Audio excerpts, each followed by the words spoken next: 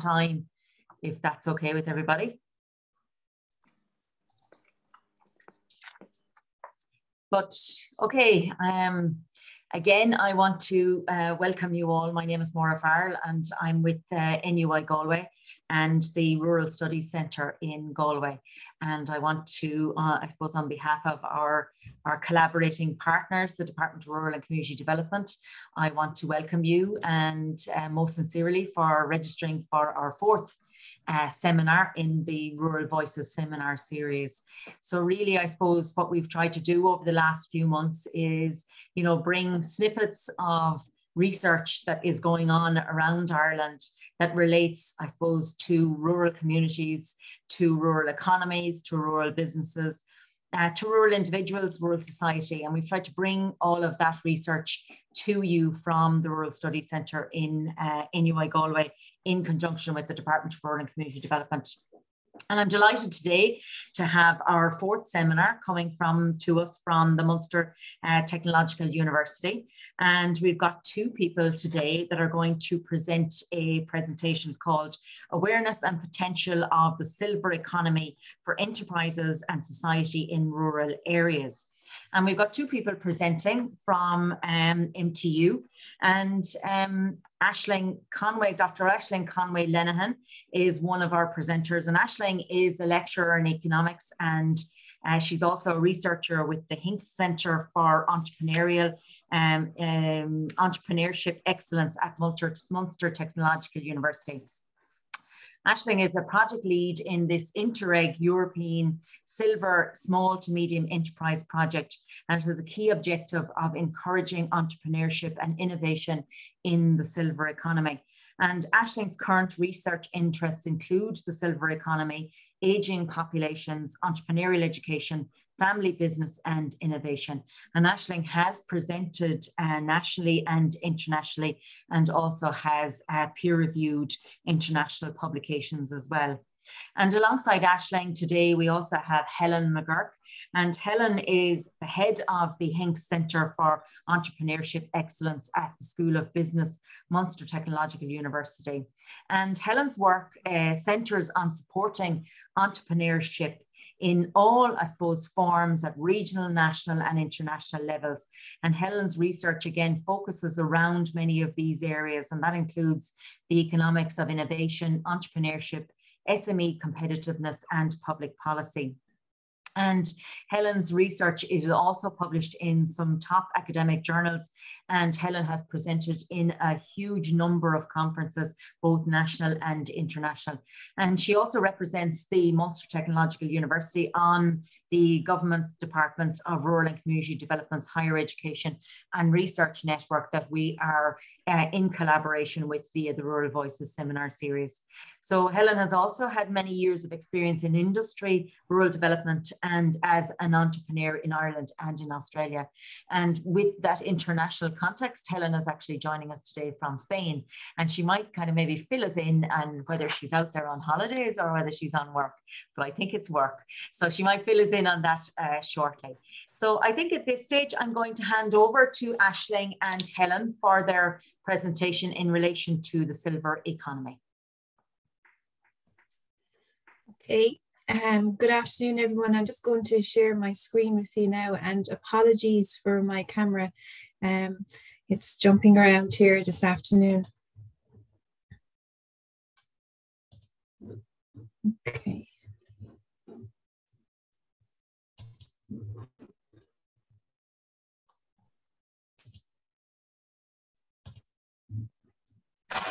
Okay, Maura, I might just confirm that you can see the first slide there. Yes, Aisling, you're ready to go here. Perfect. Okay, so thank you to NUIG and the team for the invite. Myself and Helen are delighted to speak with you this afternoon on the emerging area of the silver economy. So in terms of what we're going to present to you today, this is just what the structure will look like. So I'll take you through an overview of what the silver economy actually is. some stats around the size of the silver economy and population aging. I'll speak to you a little on the Silver SME Interreg EU project that Maura mentioned there at the start. The Hincks Centre is currently a partner in that project. And finally, I will tell you about the special issue in the Small Enterprise Journal that myself and Helen are guest editors on. Helen then will take you through the published journal and conference paper in this area. And finally, we'll wrap up with some thoughts on future research.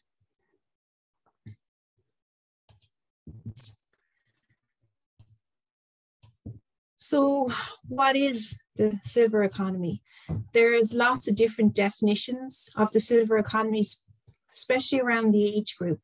And for the purposes of the research that we've been involved in, we focused on the over 50s.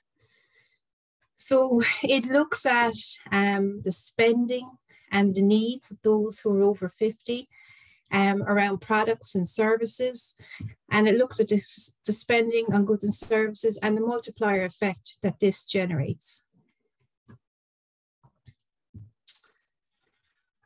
So research has been done on behalf of the European Commission, and they have estimated that the silver economy is worth 3.7 trillion euros. And this is estimated to increase to 5.7 trillion euros in 2025. It contributes 32% of gross domestic product for the EU, and it supports 38% of EU employment. Based on that data, the European silver economy is currently the third largest economy in the world after China and the US. So I suppose what we're showing and what we're trying to do is create awareness around the silver economy, and that enterprises need to recognize the emerging silver economy as a potential market opportunity and respond to global trends of considering older adults as target groups.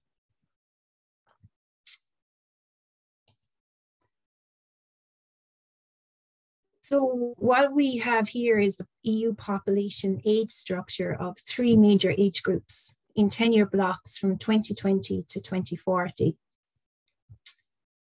The 2 age groups up to 64 are projected to decrease as a proportion of total population, while those aged 65 and over is projected to increase out to 2040. So EU population is getting older, and increasing longevity, falling fertility rates, and migration are considered drivers of population aging. Furthermore, looking at the estimated and projected EU median age, looking initially at the EU average, you can see there in 2020 was 42 years for the EU average, and then increasing to 44.8 in 2040. Ireland's median age in 2020 was 37.5 years, and this is estimated to increase to 41.5 years in 2040. Countries with a higher median age, as illustrated there, Poland, Spain, Slovenia, and Portugal. So these tend to be older countries within the EU. Currently, Cyprus and Ireland have the lowest median age in the EU based on this data. By 2060, 1 in 3 Europeans will be over 65. Europe's working age population is shrinking. The ratio of working people to those who are inactive is decreasing from 4:1 to 2:1 by 2060. So there's no doubt that Europe's population is getting older. And while Ireland's data compares favorably at the moment, you know, that trend we will follow that trend going forward.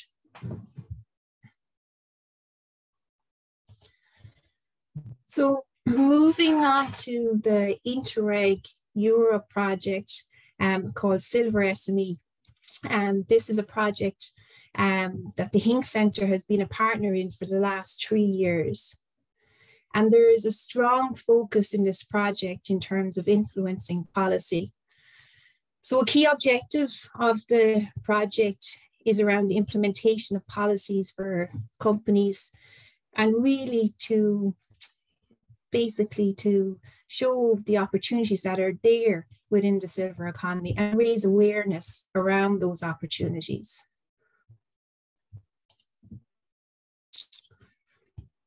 Again, looking at goods and services that will contribute to improve the quality of life within an ageing society in rural and remote areas. As late as this week, the Southwest Regional Enterprise Plan to 2024 was launched, and we are delighted to say that we have successfully influenced policy, and an action on the silver economy is now included in that enterprise plan. And the Hincks Centre in MTU is the action lead. So that's the specific action there, 1.7, in the plan that was launched there Tuesday of this week.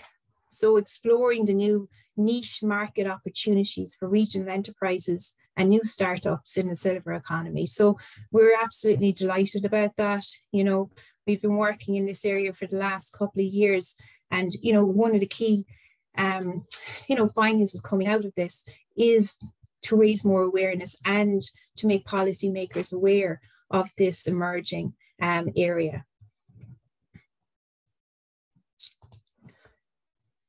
So in terms of the project, there are 9 partners across the EU involved in it. So you have Sweden, Poland, Slovenia, Belgium, France. We have 2 partners in Spain, Portugal, and we're the Irish partner. The focus of this project is those living in remote, rural and mountainous areas across 8 EU countries. Also, a focus of this project is around those that are active, that are over 50, those that are dependent, that are over 50, and those who are more vulnerable over 50. So I suppose it's important for companies to recognise these different groups and the opportunities that may present.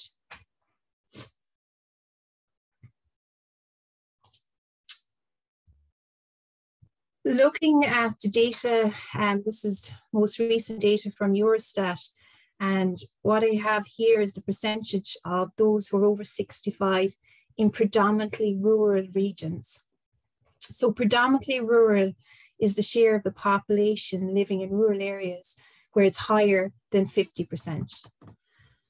So looking at the data here, so the EU, again, across the EU 27 countries, 22% of those who are over 65 primarily live in predominantly rural regions. Comparing that then, Spain, Portugal and Sweden lie above that EU 27 figure, whereas Belgium and Ireland lie below. So again, you can see Ireland's figures, are, I suppose, differentiating really from our EU counterparts. The regions are the countries that come in the lowest are Turkey and Iceland. So in terms of the percentage of those who are over 65 living in predominantly rural regions. As part of the project so far, a key output has been the 72 good practices that we've generated as part of the project. So this is across the 9 EU regions, the 8 EU countries. So we've collected good practices of companies and initiatives operating in the silver economy across rural, remote and mountainous regions. Again, those good practices are differentiated by, some come under the active group, some are more suitable for dependents, and again, some are more suitable for those who are more vulnerable. The good practices are featured in health and well-being, housing, and IT. For example, in terms of Ireland, we put forward 7 good practices. So of 72, there's 7 of them are Irish good practices. So for example, one Irish good practice that we presented to the partnership is the Freebird Club. And this is a social travel club for the over 50s. So this is where the host actually socializes with their guests. And they have 4,500 members across 80 countries. So it's social traveling for older adults. Helen's conference paper will go into these good practices in more detail shortly.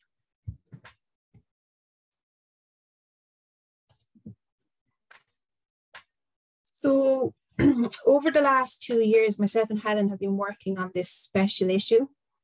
It's called Small Enterprises and the Silver Economy. And myself and Helen have been guest editors, and delighted to say that we're coming to the end of this body of work, and we're looking at a publication date of May of this year. As I said at the start, this is an emerging area. So the papers in this special issue will be a valuable addition to the emerging topic in the literature, and will contribute to the knowledge and empirical evidence of the opportunities an older population holds for enterprises. Some papers within the publication focuses on the supply side of the economy, and some papers look at investigating the motives, attitudes, and experiences of older entrepreneurs. Okay. So what I'm going to do now is just going to hand you over to Helen, who's going to take you through a peer review paper that we've been working on, a conference paper, and a few other items of future research. So thank you for now, and happy to take questions at the end. Thank you, Aisling. And hola from Burgos in central Spain. In actual fact, I'm in Lerma, which is a town about 30 minutes drive north of Burgos. And Maura, thank you very much for the invite to tell people where I am, because I think it's actually very poignant given what the focus of this presentation is, and that's for rural studies. I'm in this very rural, remote area, but most progressive. I'm here as part of the Silver SME project study visits, and we're actually visiting some of the 72 work, good practices that Aisling has spoken about. So it's wonderful after 2 years of COVID and all the Zoom process of looking at these good practices as partners, that we're here today with all the partners from the 8 regions. Each of those 8 regions are very rural. So one of the villages we visited, apologies because I'm in a restaurant, the joys of rural, because now I'm speaking to you on perfect Wi-Fi. But one of the villages had 80 people living there, and its support trying to repopulate through enterprise development. So just to get on to why we're here, and that's the peer review paper. This is a co-authored paper by with Aisling and McGuirk from the Department of Management and Enterprise at MTU. And it comes from the Silver SME and our interest in this area for the academic. So the Silver SME is very much around policy, but we as academics wanted to get it out and have it evidence-based research, and to add to the stock of knowledge albeit limited currently in the area of older population. So the aim of the paper addresses the supply side. So supplying goods and services, so the enterprise side of it, of the silver economy, and contributes to our understanding of enterprises awareness. So before we even talk about what enterprises does, we were interested in to see what the level of awareness. So their awareness, for example, of the term silver economy, the awareness of whether there's training there, the awareness of the value or the potential value of an older population in their regions. So these were all questions we were interested in. So again, we used primary qualitative data from 8. So we've talked before about the 8 rural, remote and mountainous regions related to the project. And 160 interviews were carried out with SMEs, policymakers, and social partners and research partners. So taking the SMEs, so we wanted to see about the awareness of SMEs. So there were 40 of these interviews, and we analysed those using content analysis. Ashley, next slide.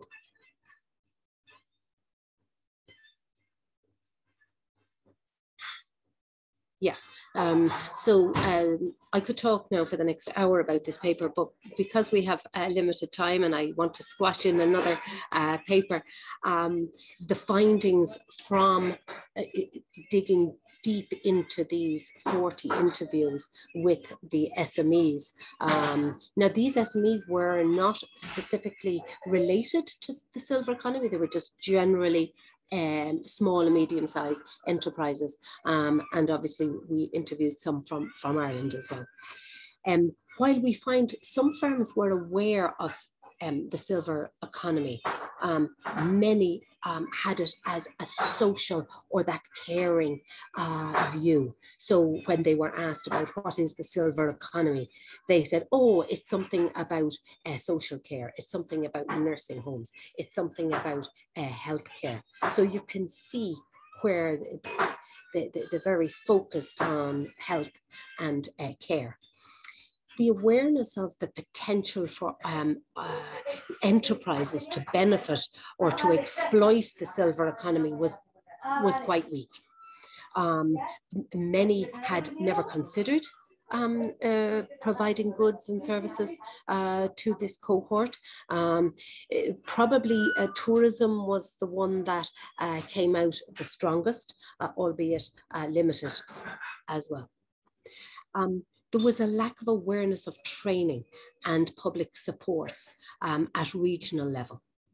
And I suppose and Ashley alluded to it earlier, we have now implemented this through our local enterprise plan launched yesterday.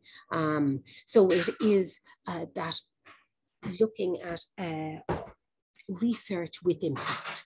So we are impacting, we are making aware the enterprises, the public bodies, and that's what we're going to do now for the next couple of years is raising awareness.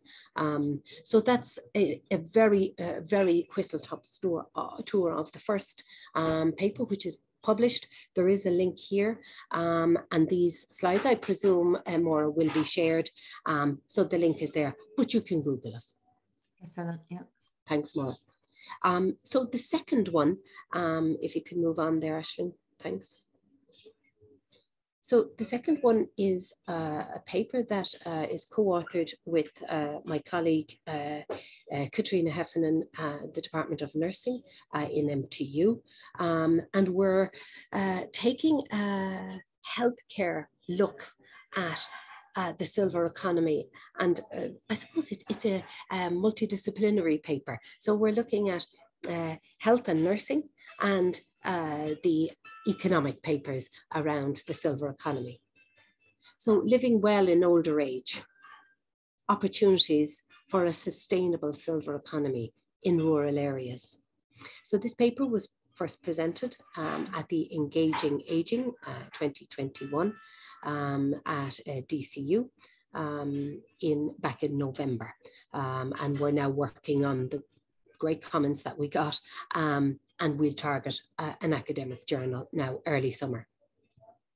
So if you think of technological advances, an aging population, the desire for living well at home, or what is termed now aging in place, has the potential to create valuable opportunities for the silver economy. This is particularly important in rural areas. And this is the focus of all this data that we're using, is in rural areas.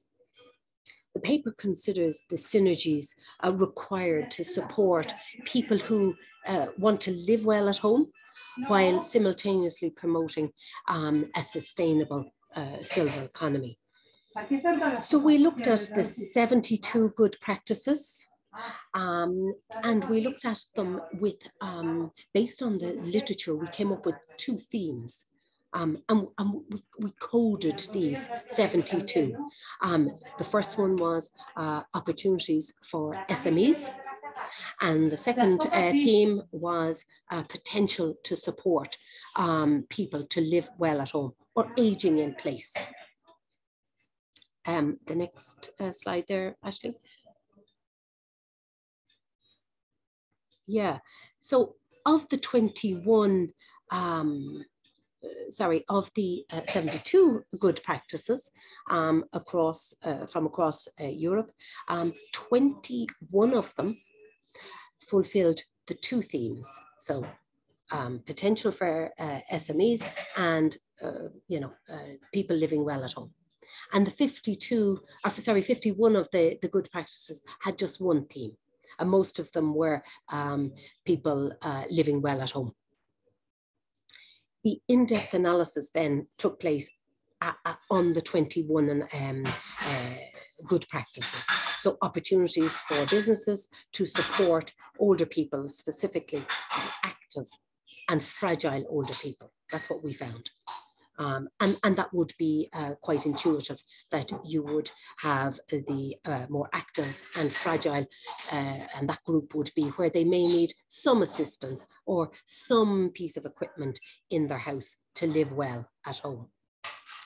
The findings also found that SMEs that provided products and services were centred around the healthcare, which would be a given, tourism, as I mentioned earlier, leisure, and accessibility. So that came down to ICT.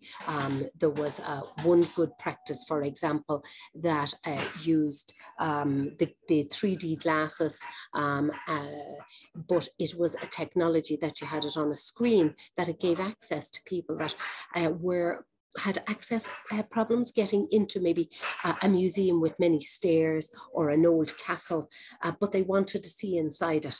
And it also gave people the opportunity to see and to be tourists from their own home. So that's just to give you an example. Just on that, all these good practices are online, as Ashley mentioned.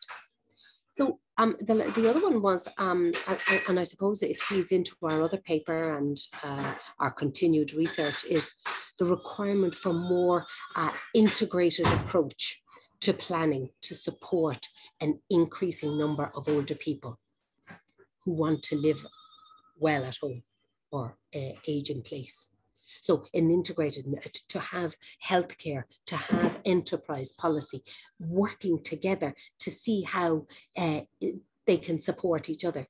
Because as we all know, if we have a sustained population in our rural areas, that's going to have a knock-on effect for small and micro, small and medium enterprises. But it also has that encouraging others to move back or relocate to rural areas. So it very much is a living topic and one of great interest and plenty of future research areas. Aisling, can you move the next one?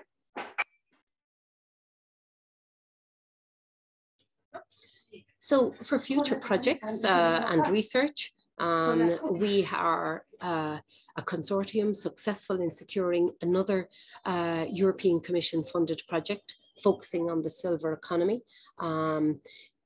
You know, we're going through the finer details of the contracts. So obviously I'm not going to divulge all the lovely information yet, but we're absolutely thrilled to be part of this consortium that will roll out a 2-year project, quite a large one for ourselves in this area. So building up this stock of knowledge around the silver economy. Again, this project is rural based around developing the policies in this area. We are also supervising a master's student in the area of the silver economy. And we, as all of us, as researchers, welcome discussion in new projects and new project ideas, perhaps co-supervising a PhD in this area, or a project, whether it's national or an internationally funded project. Could you just move the next slide? Because I think we're nearly done.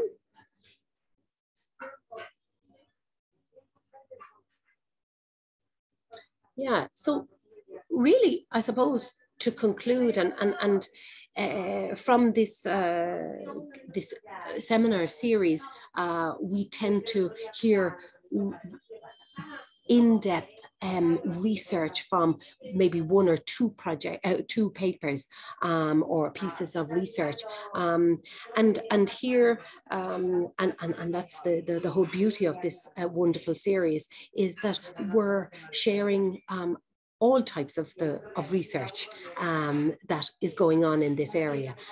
So to conclude our overview of the silver economy, the Silver SME project, the special issue, the peer-reviewed publication, the conference paper, I just want to sum up on a few points.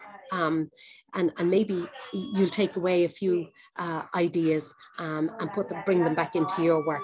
So the awareness and the value of the potential for enterprises to produce and sell goods and services to or for people should be communicated and supported by public policy. And we see that the Southwest has certainly embraced that. In order to bridge the gap between the awareness and, say, the action of doing and producing goods and services, there is a role for policy to support entrepreneurship and enterprises to serve this silver economy. There's an untapped market there. So if you're supporting enterprises, or if you're looking at new areas for research, have a look at this area for potential ideas. And as always, it's research with impact. Sustainable European projects. So this is an example of how a European project has had a ripple effect on different areas of our research work. So Míle buchas on Spawn and Arashkut Mora. Helen. That's great, Helen and Aisling. Thanks so much. You know, I think before we move ourselves to questions, definitely there's so many aspects of the silver economy that are so interesting, you know, from, I suppose, that supply chain to the silver economy, and maybe even, you know, that idea of older people in rural areas starting up their own enterprises, their own businesses. But I remember back in 2009, we did a Framework 7 project at the time, European Framework 7 project at the time. And we actually looked at enterprises in rural areas. And one of them enterprises was actually, it was a social enterprise. And it was Roscommon Home Services. And they were an organisation that are now 20 years in the making. And at the time, they were one of the first organizations to look at this idea of aging in the home and providing services for older people in the home. And I remember a few years ago going back to the woman who started this up, or who was involved in running this, Veronica Barrett. And I remember Veronica telling me that they had 500 people part-time employed in this business. And this is a business that's still going strong today. You know, that provision of a service for the silver economy is really a strong part of rural enterprise and rural development. So it's definitely something that I saw very, very strongly, Helen and Aisling, coming through in your presentations, which was really, really interesting. So with that in mind, I'm going to open it to the chat or open it to the floor. I really don't mind. If anybody wants to come in from the floor, please feel free to do so. Both Helen and Aisling, I think, are available to answer some questions. I'll give you a minute. I might add there, Amora, just I pick up something that you said there. So while we were looking at enterprises providing goods and services, providing marketing, producing for older or to older people, that doesn't exclude the older entrepreneur. So it's not that this conversation is excluding that, and it'll be very interesting to hear around you know, views on the older entrepreneur, because at the Hincks Centre we've had a PhD study on older entrepreneurs. So yeah, I'll open that up. Yeah, absolutely. Steve, I see your mic has gone off there. I don't know if you want to come in. Yeah. The truth is, Maura, it's an open goal for us. Everything Helen said is spot on. I really worry. I can just tell you, and you both know what goes on the ground. We shoved them out the door by 1965. If you look at people on the rural social schemes, you know, you have the 5-year, 6-year limit. Even the people we support through the different phases, through the local development companies, we are losing so much in terms of, you know, knowledge, experience. One of the ladies, just Sue Clark, who would be an icon or a legend in terms of Galway rural development, retired yesterday after 20 years. And I was left with such a feeling of loss, because what's gone out the door isn't just the knowledge and expertise. It's the one-stop shop for knitting everything together, understanding where schemes were and where the different supports were, seeing the evolution over, you know, 2 to 3 decades. And then it's a huge gap. And I was thinking this morning, I took my new doggy for a walk, and I tend to wash around things in my head before the day, a way of trying to keep these people involved. I know there's little mechanisms, like from the leader point of view, you have evaluation committees, or obviously on boards of different organizations, but something stronger, I think I'd love to see, Helen, whereby we could use that, we have them on tap, a mechanism whereby we could support the people with that kind of expertise to elevate others who maybe even are of the same vintage, to stay involved and to rebuild and to create. Again, it's creating you know, opportunities for others, and keeping, again, it's all about rural Ireland and keeping life there. And yeah. I do think we're losing that piece where if somebody gets to 60, we're nearly handing the golden key and the one for all voucher. Yeah, Steve, thanks. Can I come in on that one about it's about intergenerational learning. We have so much to learn from younger people, older people, and we shouldn't be differentiating them on that, to be fair. But we have a lot to learn, and the good practices that Aisling and I've been working on for the last 4 years now, some of them have excellent ideas on how to integrate people that have retired, and some retiring early. So it could be something that's off the wall, maybe, you know, thinking outside the box, perhaps. Yeah. Thanks. I might just come in there. Might want to come in there as well. Yeah, so I suppose one thing that this project has highlighted for me, I suppose, is the segregation and maybe the grouping, you know. for older adults, you know, you've got a really large portion of older adults are active. When we think of older adults, you know, what companies are providing are in healthcare, maybe for more dependent and vulnerable adults, but there's an active age cohort there that are over 50 who are looking for goods and services. Population, I showed you the stats on population aging at the start. You know, this is something that's coming, and it's coming faster in some EU countries than others. And there's huge opportunity there for enterprises to provide goods and services for that age group, for those age cohorts. So look, that was just one point I wanted to mention. I think that's a really important point to note. Absolutely, Aisling. And I think, you know, we often kind of criticize policies for having too much of an economic focus rather than a social focus. And I think from an economic perspective, we probably really should be looking towards, you know, the economic advantage that you would have of older people in rural areas. I think, again, we're always thinking about older people and poverty issues, but we should also see older people and them as an economic advantage in a rural area as well.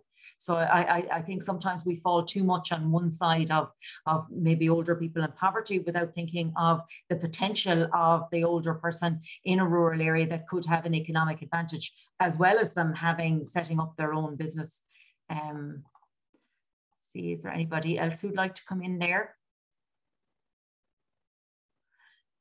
I know it's something that we've been working on actually, Aisling, Marta wants to come in there as well. Aisling? No, thanks, Maura.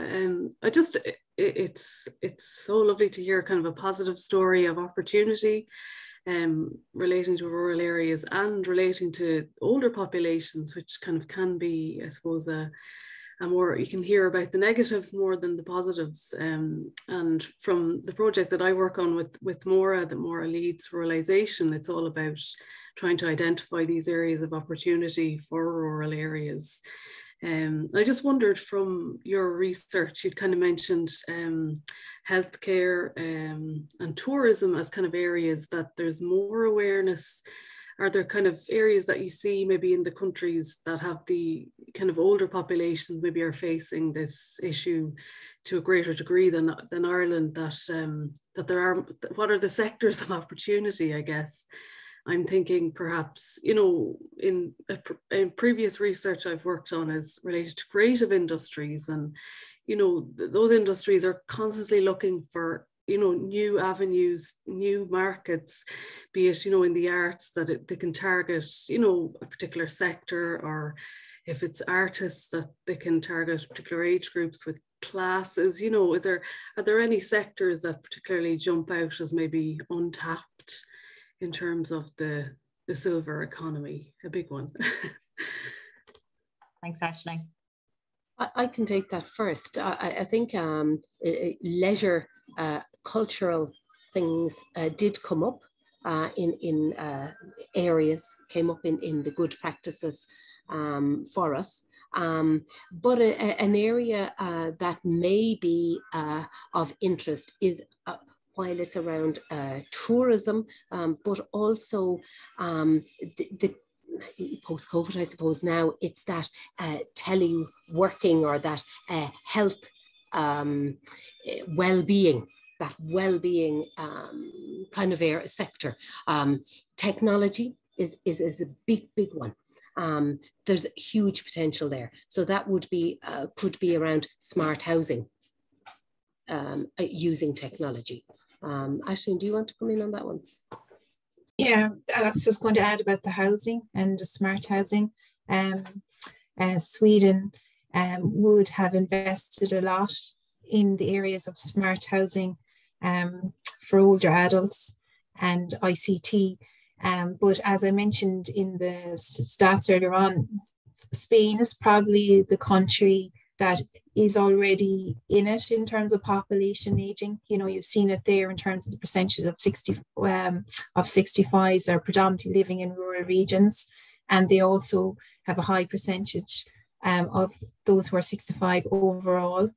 But yeah, certainly housing, I would add to concur with what Helen said there.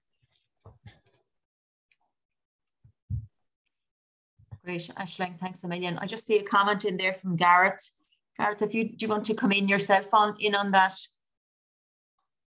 Looking at different products. Yeah, I just the wearable products, smartwatches and activity trackers that are there, the potential for the older consumer. That's all really. Yeah, absolutely. And I think this ties in very much as well. Shane, I'm going to come to you now. I think this ties in very well. You know, this concept of smart villages is something that really has, I suppose, become quite prominent across Europe and now across Ireland. And I think that idea of smart villages, again, looking at that kind of smart, particularly in relation to older people and in relation to what can be provided for them within a particular or rural area. That's another area, I suppose, that really should be considered within the smart village kind of thinking. Shane, did you want to come in there? Yeah, it's just a query, I suppose. My own research is on the farming community predominantly, and the social and emotional issues affecting older farmers and how that impacts on the sustainability of farming and the broader rural society. But I suppose I've been researching the farming community for so long, but I don't really see much connection with the silver economy, particularly because a third of farmers in Ireland and across the EU are over 65, and they are still producing food. They are still producing, you know, their outputs, even though they might be seen in policy perhaps as holding the industry back, they're still contributing. So I'm just wondering, has there been any research on the silver economy in relation to the farming sector? Because, you know, across the world it's aging, but yet they're still producing, so they do contribute. So that was just a query, really. Yeah, not specifically around the farming sector. I'm actually from that background myself, so I can relate to what you've just said there, Shane, in terms of the emotional and social side of it. But I suppose what you'd be looking at from a farming perspective is looking at them as a consumer rather than on the supply side. So they would be a consumer like anyone else is, you know, whether they work in industry or whatever sector they work in. And they too are looking for goods and services to meet their own social needs, leisure needs, and so on.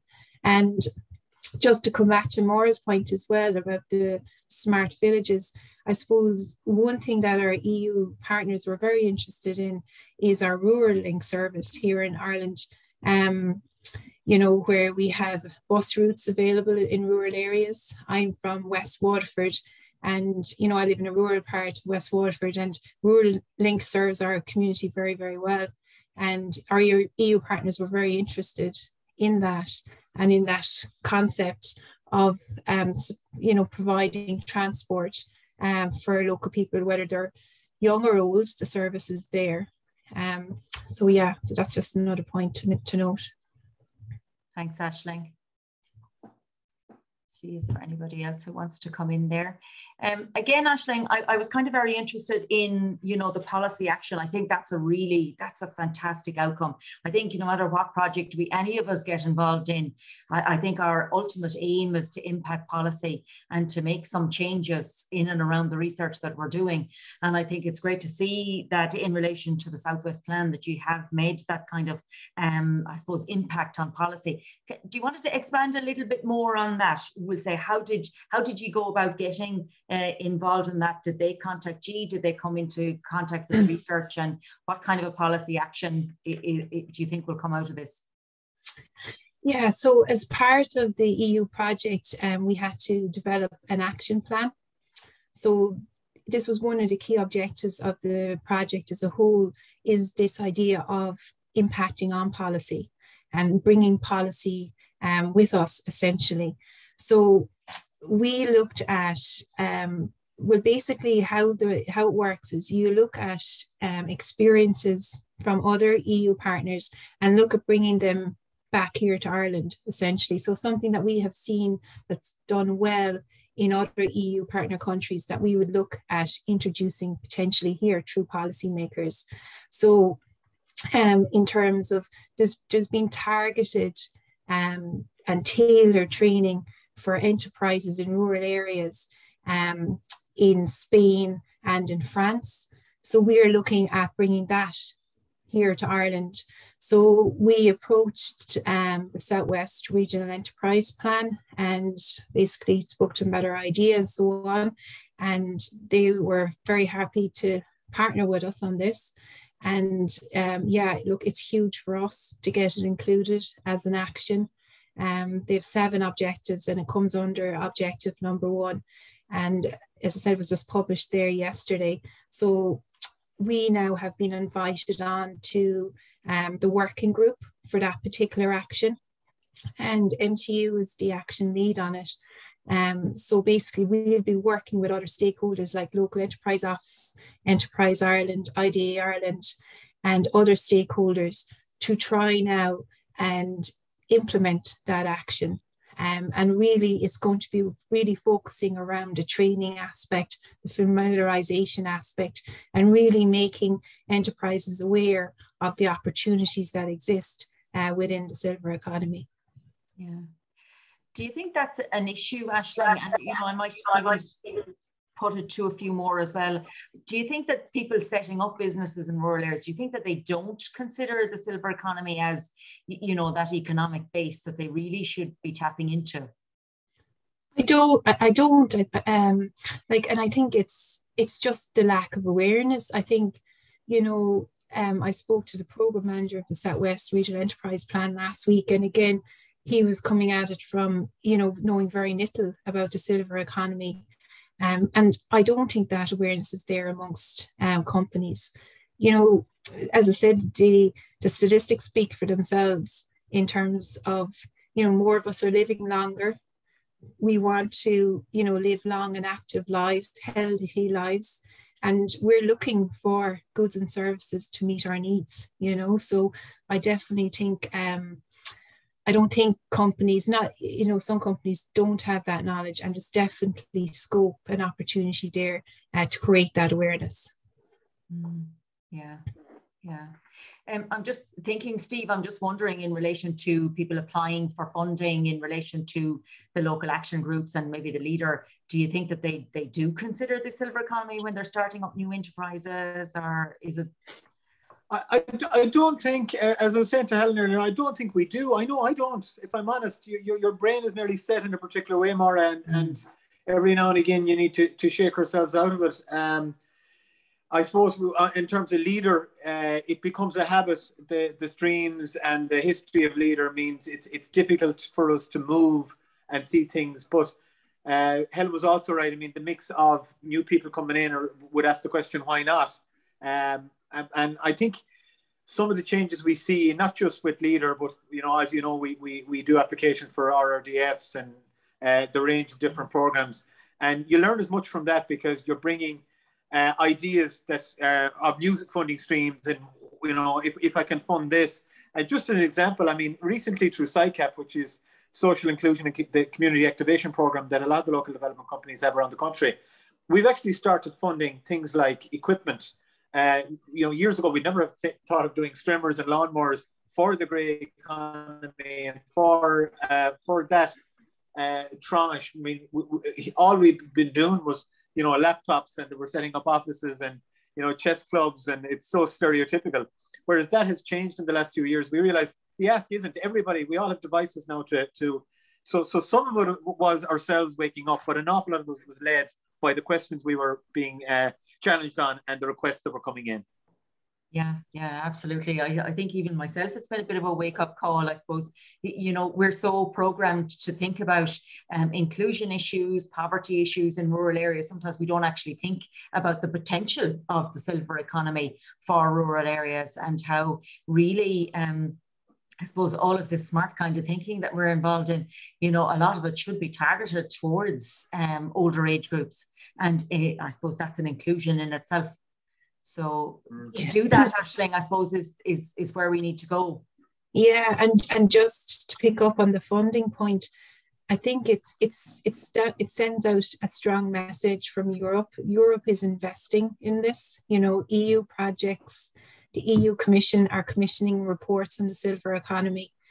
It's going to filter in to national level. It's going to filter into EU member states, and it will filter down into organizations like LEADER and so on, and local enterprise offices. It might take some time, but it is coming. And as I said, the fact that the EU is already there in terms of the investment they're making in terms of the silver economy. Yeah, absolutely, Aisling. And I think we have found that ourselves as well. You know, the calls that often come for us from a European perspective for research, you know, the calls are often an indicator of the key issues that the European Commission are looking at, which in turn often become the key issues that we will look at here in a national level. And again, it's how the funding starts to filter down. So we have made that connection ourselves in relation to particularly rural, that if these calls are coming for research, this is the kind of ways in which the funding starts to funnel itself down as well. So yeah. And, you know, in Cork County Council, another good practice that we featured was an age-friendly programme. And, you know, some of the attendees here today might be familiar with that. It was a pilot programme put out through 4 towns in County Cork, and one being Bandon. And it's basically whereby enterprises in the town sign up to this age-friendly charter.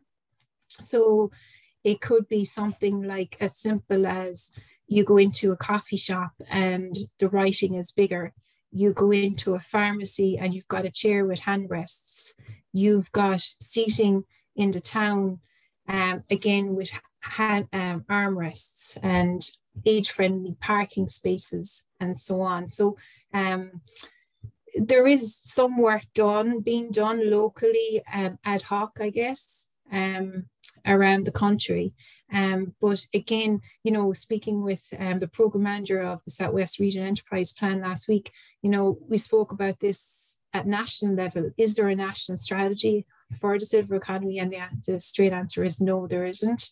But the fact now that we have it at, you know, Southwest stage, you know, there is certainly a scope, and I suppose there is an onus on us in higher education institutions as well to move this forward and to create awareness around it and to get it on the national agenda. Absolutely, Aisling. And, you know, simple things that you just talked about are definitely simple things that could be implemented in any small rural town or village in Ireland. And they can become so inclusion friendly for anybody, really. And I think it's definitely something that we should definitely consider. Aisling, I think, did you want to come in there, Aisling Marta, before we finish? Thanks, Maura. Yeah, no, I wondered about, I think the definition of the silver economy that you mentioned was the over 50s. And I just wondered, is there different understandings of it across Europe, or is there kind of, you know, targeting of needs for, you know, 50s, 60s, different age groups, I suppose, are quite different in terms of their needs. And it's very interesting to hear, like, the kind of this discussion as it's evolving around the policy issues. And I wondered, if you had a magic wand, what would be the first thing you'd do for the silver economy? I know this. Okay. Anyway, we're nearly finished. Thank you. Yeah. Well, to come back to your first point around age, you know, when I go into a room and I say that the silver economy looks at over 50s, I get a lot of worried looks. You know, over 50s is, you know, we're all not too far off that ourselves. So, yeah, there is different definitions around that age, the age cohort. The WHO would be around over 60s. And then an older adult is classified as over 65. So there is a bit of deviation. The reason we focused on over 50s is because that's the definition used by the European Commission. And we used it in the Interreg project as well. A magic wand, I suppose, you know, my husband was self-employed at one stage, so I do understand that side of the world as well, you know, and it's just shouting it from the rooftops that this opportunity is there, and that companies, that they will just be made aware of it, you know. And it's a body of work that, and it is through the support of policymakers that hopefully we can get the message out there. And by doing seminars like this, you know, it's just really creating awareness. Like, I started on this project about two and a half years ago. I didn't know anything about the silver economy then. And it's huge. I'm very excited about it because it's a hugely interesting area and of research. And the EU project that we've been involved in has been really, really, really good, you know, and really insightful. So that would be my key message, shouting it from the rooftops for sure. Great, Aisling. And on that note, I think we'll leave it for there, but I most definitely want to thank Aisling and Helen for a really interesting presentation today. I think it's one that kind of picked away at our brain and made us kind of sit up a little bit more and think about a much more broader, inclusive rural economy, you know, as well as a rural society. So definitely, Aisling and Helen, thanks most sincerely for that. As always, thanks to our partners in research and in everything else, the Department of Rural and Community Development. Most definitely, I want to thank, I suppose, our own team in Galway, the Rural Studies Centre team, particularly Shane, who does a huge amount of work in the background for me on this, and most definitely Aisling Murta, who is, again, always there as well, ready with the questions. To you who have joined in today, thanks a million, and we will be on to you. I think we have UCD joining us at the end of May. So Karen Keaveney and Caroline Kramer and Brendan O'Keefe, I think, are joining us the end of May. And we have James Morden at the end of June from GMIT, looking at issues around biodiversity. So we're looking forward to the end of May and to the end of June. So again, Aisling and Helen, Gormina Mahagat, and thank you very, very much. Thanks for now. Bye for everybody. Bye-bye.